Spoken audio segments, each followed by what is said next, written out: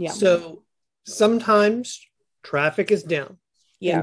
And, sometimes it's outside factors that there's nothing you can do about it. Yeah. And honestly, we April are last attributing year, some of everybody's it. traffic dropped, Yeah. right? Because there was a worldwide pandemic Yeah. and you can't, SEO responds to demand, doesn't create demand. Honestly, like the weather has been so nice and people are starting to go out again. So there is some attribution to that. And some of what you do relates to school. It's the end of the school year. Yeah. That could be. So what I would do to check things is go to trends, TRENDS, trends.google.com. And look for, actually, let's practice this together. Okay. I actually wrote on the Reliable Acorn blog about how to do this, but let's do a live example of this. This is a really good site. So trends.google.com. So what this is a really cool free tool from Google. If you've done the keyword research process, you might have experienced this because this is one of the ways you can collect data about what people are searching for. It's a pretty tedious process to do it this way, but it works. And so we're not guessing at what customers are looking for. We have some data to help us. But to interject for just a second, would you say this is more reliable than Answer the Public, or they're just two sides of the same coin? It is very different than Answer the Public. Answer the Public gives you ideas of words.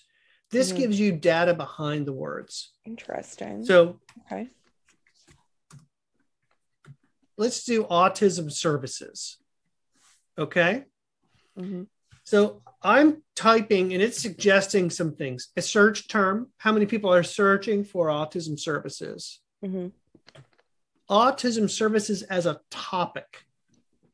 So this is just the fact here that we have two different things. A search phrase and a topic tells you something very important about Google. So a topic is much broader than a literal phrase, right? It can encompass that literal phrase, but it can encompass a lot of things related to that literal phrase. Okay. So really, we're not interested in how many people are searching for autism services as a keyword. We're really looking at how many people look for this as a topic, right? That's much more valuable because it includes the keyword and more. So this might be one way to do it. And we're just going to go with this one as a starting point. But our first step here is to figure out a topic, not just a word about which our customers might be searching. Right. So for you, it could also be ABA. Mm-hmm. But we got to be careful with ABA because ABA could mean something besides your specific kind of services. Yeah. I think ABA is American Bar Association. Right. And we want to make sure that doesn't get confused. Yeah. Could do ABA therapy.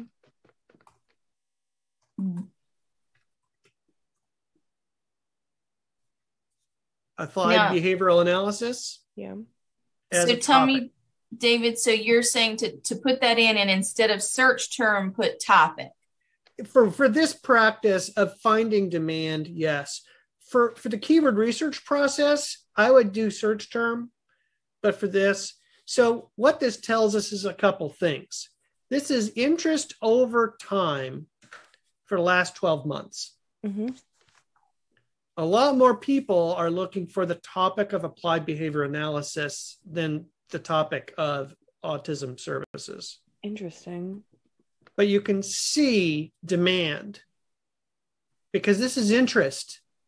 So last year, the last week of the year was the all-time low in the last 12 months of demand for applied behavior analysis. Mm-hmm. Right? So, but you've seen it's been going down all year too, right? Yeah. We get all kinds of really wonderful information. So we could say,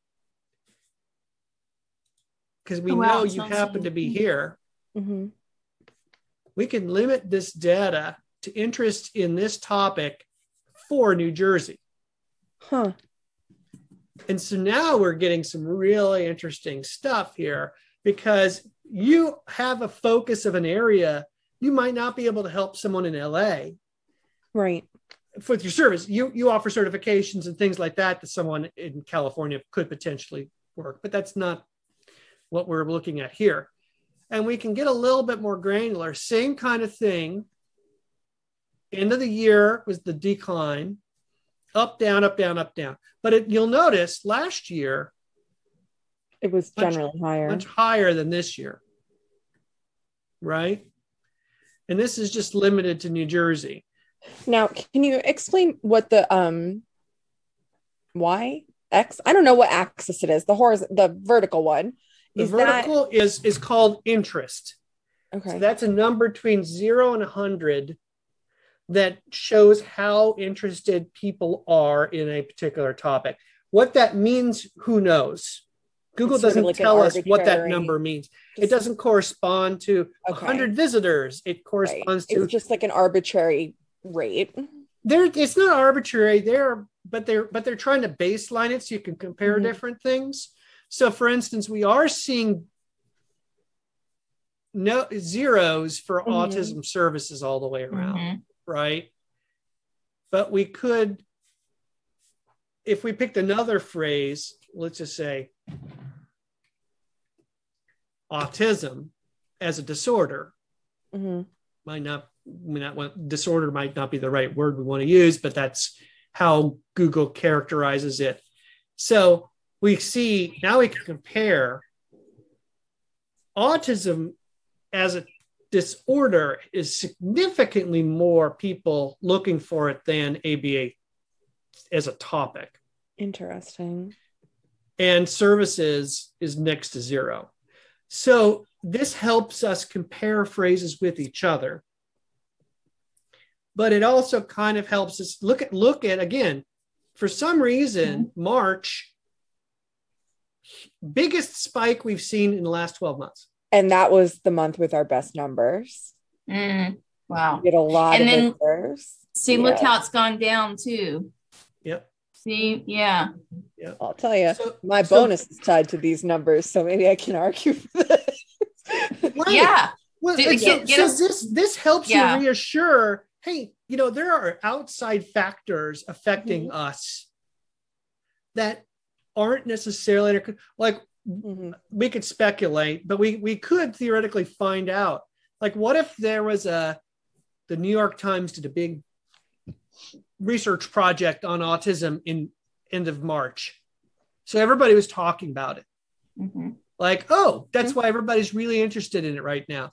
Well, they have enough influence where what if the national conference for your industry was in March? What if 2020 or 60 Minutes did a big thing about something that month, right? Yeah. And also, what is Autism Awareness Month? Like that April. Month, I would think would be like, Autism Awareness is April, yeah. There you go. Oh, so right there. So that right there, because in that April? Yeah. What's interesting is perspective, right? Because here I was kind of down, like, oh, our traffic stayed stagnant. But if I'm looking at the trend, it's actually good that we stayed steady as opposed to declining. Yeah, absolutely.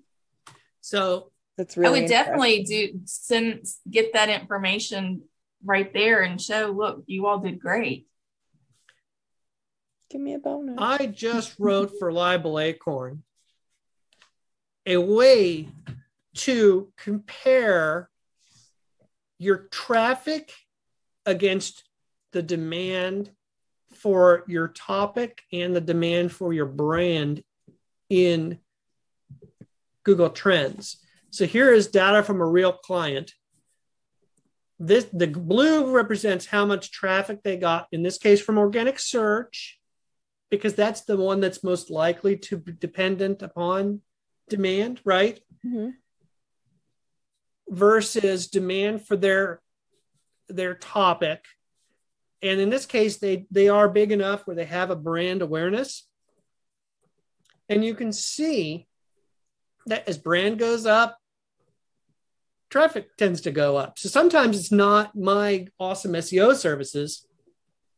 Sometimes it's the awesome work of the PR firm, or they're in the news, right? So this little article explains how to come up with, here's another one. This is an interesting case. Boy, their traffic has been sucking all year. But this is a very seasonal company. Mm-hmm. And guess when their peak season is? And they did really well last pandemic because they do like stuff on the outdoors. Everybody's like, I'm stuck at being home. I'm going to pay someone to make my outdoors. But boy, winter months, sucking. Because demand for those services. No one calls them to do outdoor patios and wheat mills. Here's another interesting one. This is another real client. A year ago, their traffic is almost twice where it was this last month. Demand for their services remain constant, but what's different? People are less looking for their brand. And so what this is a PR problem, whereas people are either, it could be market saturation where other companies have emerged in this industry and are now taking market share away from this company, which is probably what's going on. But I thought, oh no, I'm a terrible SEO. And then I look at demand for their brand. Yeah, no, it's a PR problem. Now, could you then, instead of using it as topic, use it for search term if you're comparing phrases that you want to put in your website for SEO? Yes, and there is in the process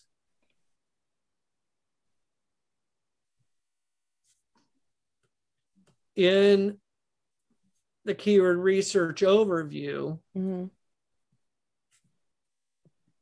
going deep now, you can use Google Trends to gather data about your search terms. Okay.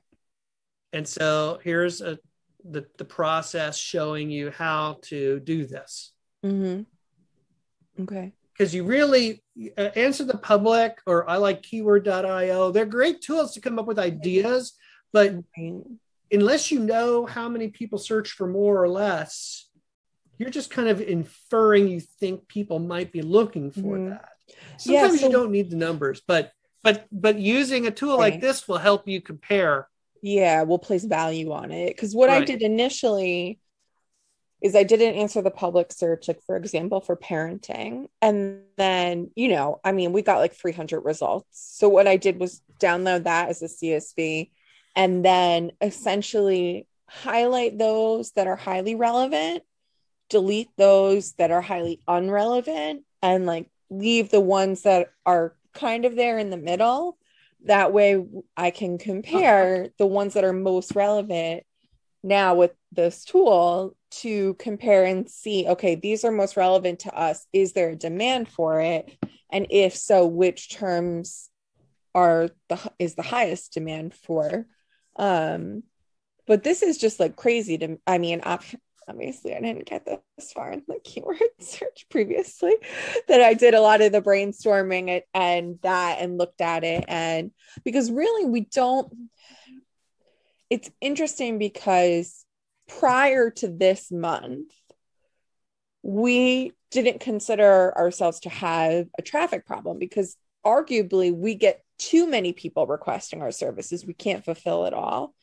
But now that we're shifting into a different service line, in addition, it changes perspective and it changes what a customer looks like. And so now we have to really re-examine what we're doing and try to recreate the success of our ABA services now with a different service line. Without losing what you've worked. Without losing what we already worked with. And particularly, for myself, I don't have a web developer background. I came into this company when it was already on a growth spurt. And so to help to kind of identify what steps were taken before I started and recreate them and work and also improve, it's a little bit daunting. Yeah.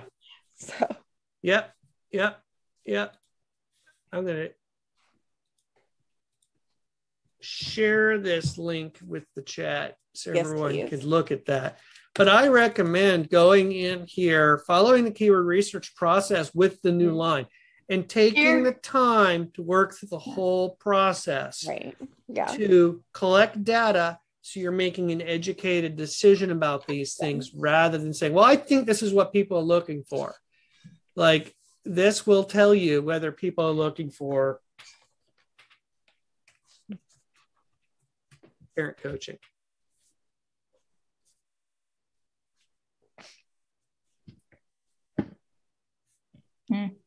Like Bupkis. Well, now that's limited in New Jersey. But you can use stuff like, here's related queries. Autism in girls. Is autism genetic? What causes autism? This is rising. So these are topics that are more popular recently. You can look at the top topics. Signs of autism. This is, again, we're limited to New Jersey, so we could remove that and just go United States. Well, I mean, we've talked about this before. When we're focusing on customers, it's new, or as far as like families go, we do focus on New Jersey. It's when we do our marketing professional things that we can like sell webinars and things, then we do, nationwide. Well, in the keyword research process, because the data we'll explain that because the data in Google Trends can be limited, if you limit yourself by a geography, you might get zeros. Right. But, and that doesn't mean no one's searching for it, just means there's not enough data when you narrow down to a geography. So you might do search for United States, knowing that you really are focusing in New Jersey, but if you can find ideas in the United States, people are in New Jersey are probably going to be asking them too. Right. So you can zero in on a particular location, but you don't have to. And sometimes you don't want to, or everything will look like no one's searching for it. In reality, it's because you're looking too granularly. Right. So this is the first thing I check when it comes to traffic down. Is there something going on outside that could be affecting it? And it looks like there might be for you. Yeah. And if that's the case, then it might not have anything to do with you.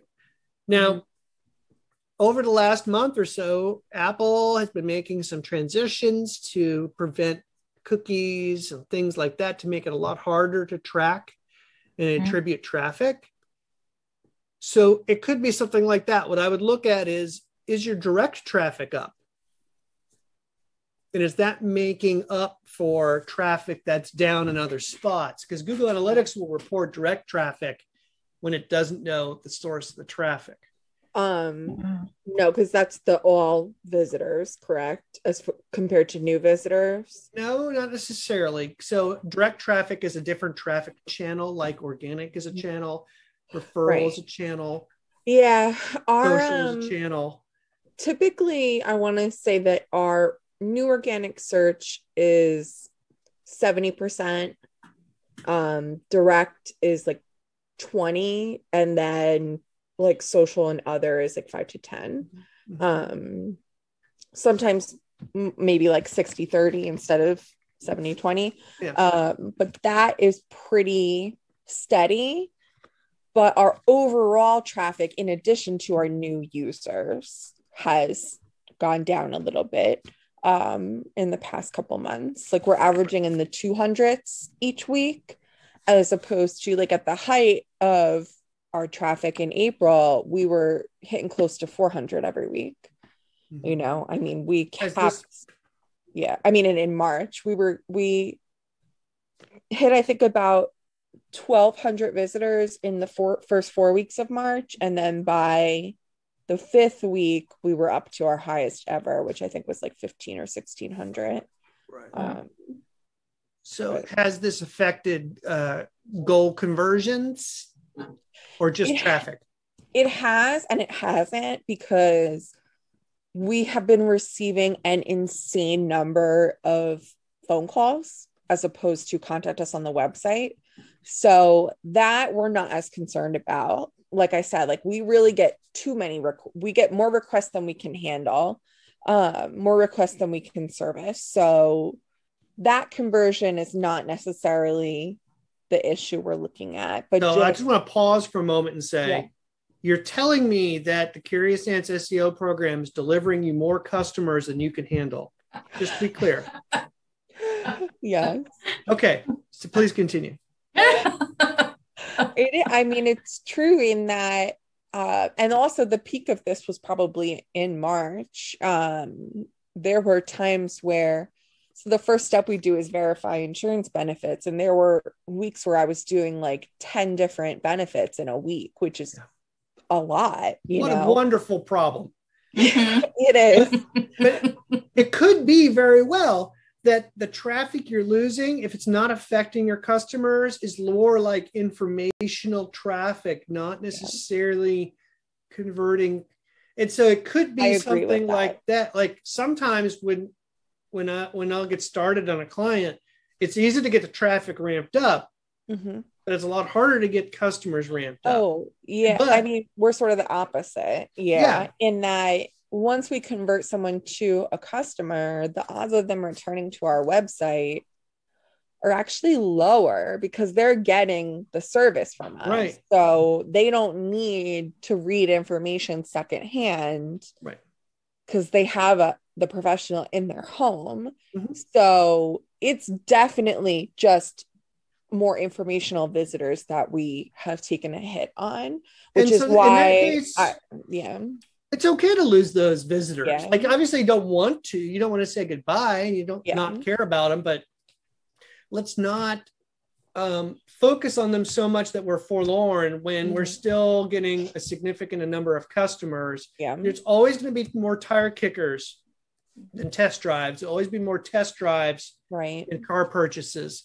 And so as long as the car purchases are remaining and the number of people kicking tires is not affecting the car purchases, it could be that a lot of the people who are kicking tires never were going to buy a car. And that might be okay. And we also, our newsletter, we're reworking for next month because I think we identified that it kind of became white noise. Like it was a lot of the same information every month, like just sharing the same things. So we're in the process of reworking that to really focus on only new content and then maybe include like quick links to things as opposed to just reiterating the same things over and over every month, because we think people just stopped opening it or stopped really reading it because there's no new information. Right. So that's another kind of like identified, that and the linking on social media are two of like our biggest strategies right now, and posting more blogs more consistently to try to get that traffic drive back up. Well, but again, it might not be a problem. Right. So even if you were to create more traffic from social media, if that traffic isn't necessarily going to be returning customers, are you working for something just for a vanity metric of, aren't we awesome? We're getting a lot of traffic. In reality, it's the Facebook visitors do a lot of advantage for you, brand awareness, keeping customers in the loop. Right.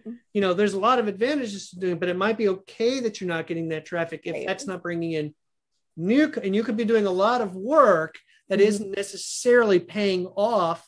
Right. If it's just traffic that you're looking for. Yeah.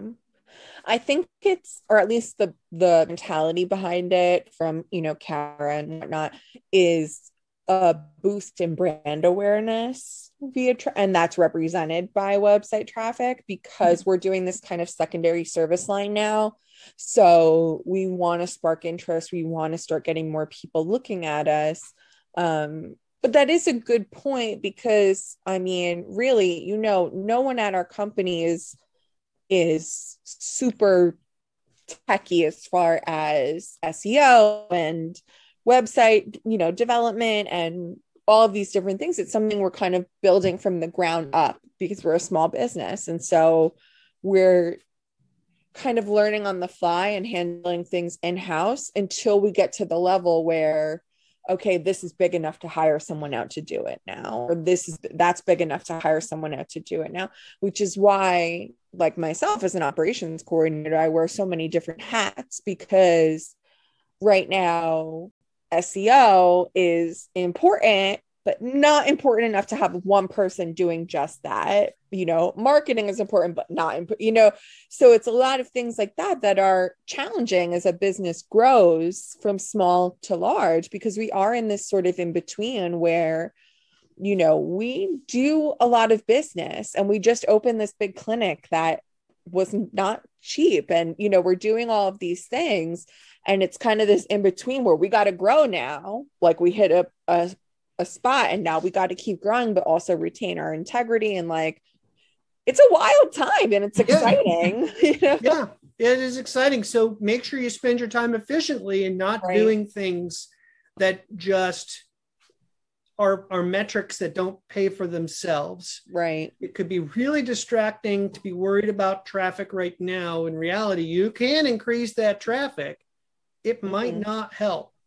Right. If you're not now, it could be that traffic down now might translate into lower leads later by a couple of months, right? As less people were being introduced to you, blah, blah. But like, I kind of, if the customers are still coming in, I'd almost say, great. What's the problem with less traffic? If we can do less effort and still get more customers, isn't that a good thing?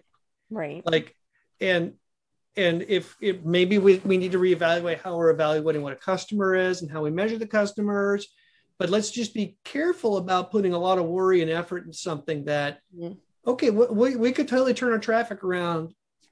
It might not really help. And that's where that's why going back to the reports, looking at the bottom line is so very important.